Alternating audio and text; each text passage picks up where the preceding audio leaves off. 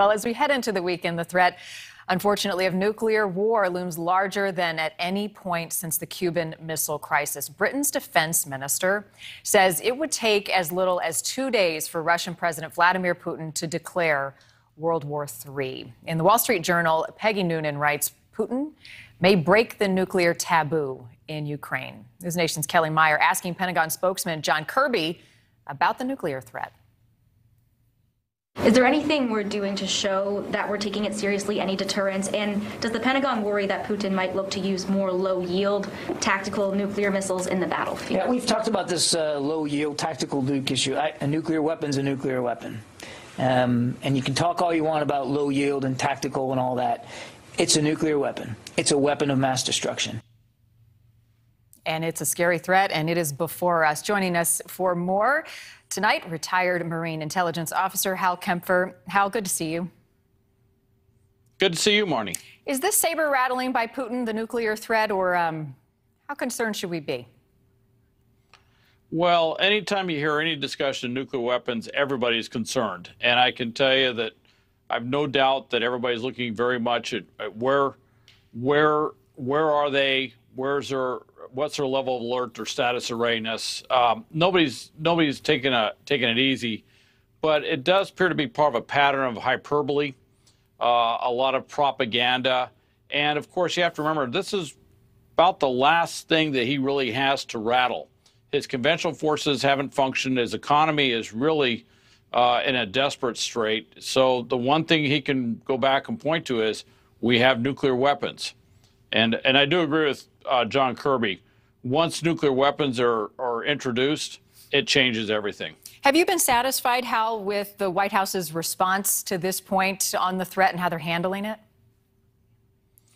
Well, I think they're trying to, maybe initially they got maybe too leaning forward on it. Maybe now they need to better express how serious they are about it. I think in downplaying it so as not to spread panic, they are not making it quite clear as to all the things that go on behind the scenes to make sure that this isn't a credible threat. I don't know about the 2 days thing. I think, I'm an old Cold Warrior. I mean, technically, he could just launch. That's still a capability they have. Right, and I don't think anything is out of the question. The other thing that we're following, Hal, President Biden and the weapons that we're sending to Ukraine, he's going to visit a Javelin factory next week. Apparently, they can't make the munitions fast enough to send over to Ukraine. How big of an issue is this right now in the fight on the ground? Marnie, the production line issue is a huge fight. In fact, logistics, it's almost become a war of logistics. Our logistics versus their logistics. It's getting the weapons produced and it's getting the weapons over there. We have significantly depleted our stocks of things like Stinger missiles, Javelin missiles. So it's tough to turn a production line on from one level to a much higher level, certainly if the production line's been turned off altogether. So it's going to be a challenge. With that said, there's other countries that have weighed in, like Sweden, the United Kingdom. They have production lines going. They have some very capable missiles. So it's not just our missiles. It's a multilateral thing. I think that's why you saw that 40-country council get stood up to coordinate all these requests. So if there's a need and we can't provide it as quickly or in the numbers needed, maybe we can bundle stuff up so that they get what they need to counter the Russians.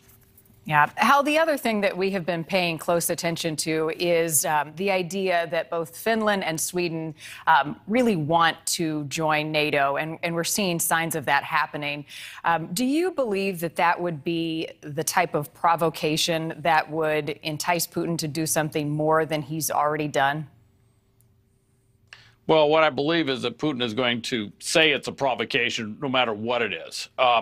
I think it's amazing. Having lived in Scandinavia, having spent time in both Finland and Sweden, this is a huge change to see them joining NATO, but it also shows the change in the strategic posture that NATO has versus what Russia is doing.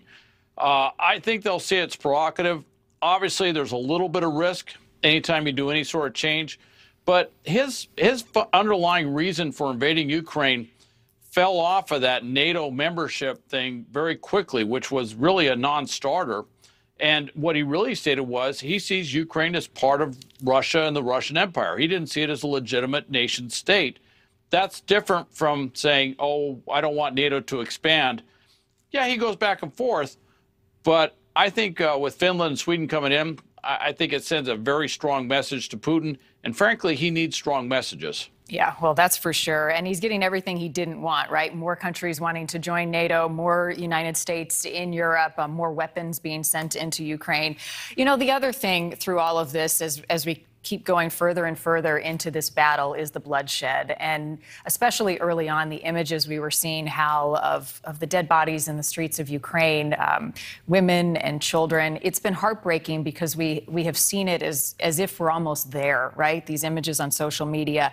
It's clearly having an impact on people to the highest level. I want to play for folks at home a moment today that we haven't seen yet from Press Secretary John Kirby.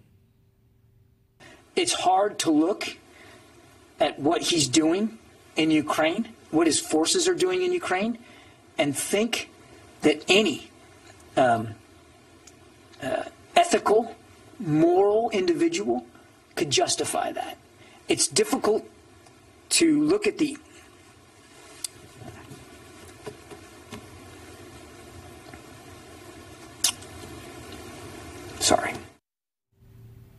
Hal, we don't see that type of reaction from the Pentagon, from the White House. They're often so composed and they see things much worse than we do.